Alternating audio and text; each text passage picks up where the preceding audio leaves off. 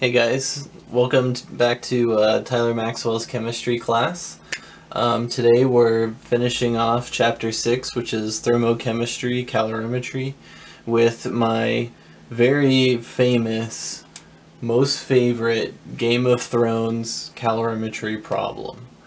Now, this problem is kind of difficult, but it employs all of our favorite calorimetry rules that we've learned, and it shouldn't be too hard for us to solve. So let's look at it together. So first off, Jon Snow fights a dragon. You know, fighting a dragon, dragons breathe fire. Got to heat up your sword some. So after fighting a dragon, Jon throws his sword into a pool of water, and the hot sword causes the pool of water to heat up, and it heats the pool from 25 to 30 degrees Celsius. So Jon's a bit of a scientist himself, and he knows his sword weighs 4 kilograms. So what was the temperature of his sword?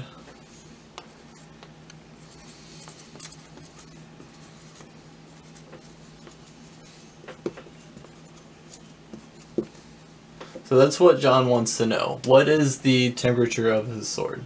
So he knows the heat capacity of Valerian steel there at 0.12 joules per gram degree Celsius, and the heat capacity of water. So basically what's happening here is all of the energy that the sword had was being transferred to the pool of water. So if we know how much energy is transferred to the pool of water, then we could know how much energy that the sword had. Thereby we could solve what was the temperature of the sword. The more energy that the sword had, the higher the temperature it would be. So first off, how much energy was transferred to the pool of water? So we want to use our Q is equal to mc delta T equation, where Q is energy, M is mass, C is heat capacity, and delta T is change in temp. So we can plug in our mass, so 30 liters, so that's 30,000 milliliters, and at 1 gram per milliliter, that's 30,000 grams. So our mass is 30,000.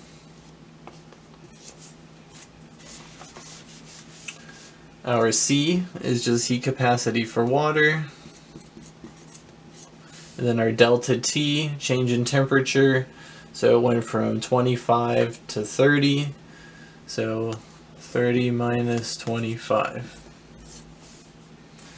So it's going to be equal to the amount of energy that the sword lost. So this amount of energy is the amount of energy that the water gained when the sword was thrown into it. So this is going to be equal to the amount of energy that the sword lost. So that's where we put a negative there.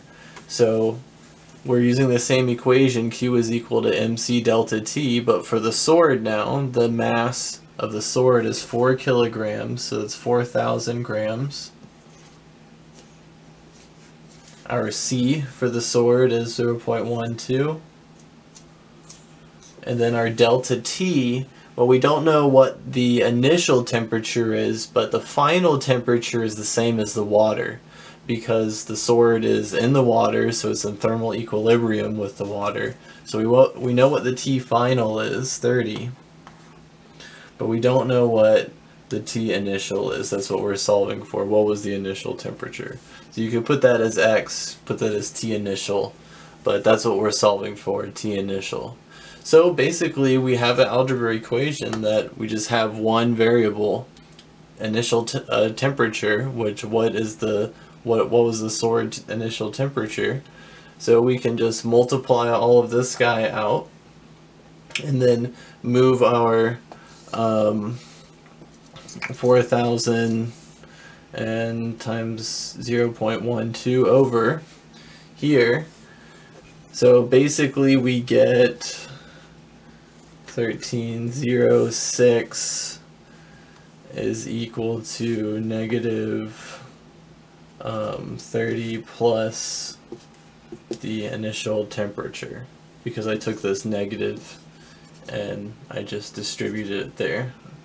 So plus 30, 1336 equals the initial temperature. So it's 1336 degrees Celsius.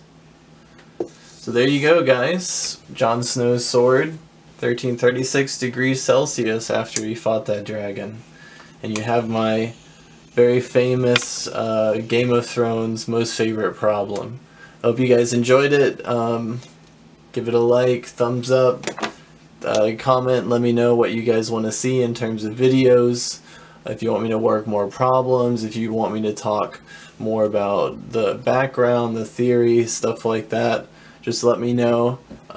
Send me a message if you have any questions on anything. Alright, see you guys.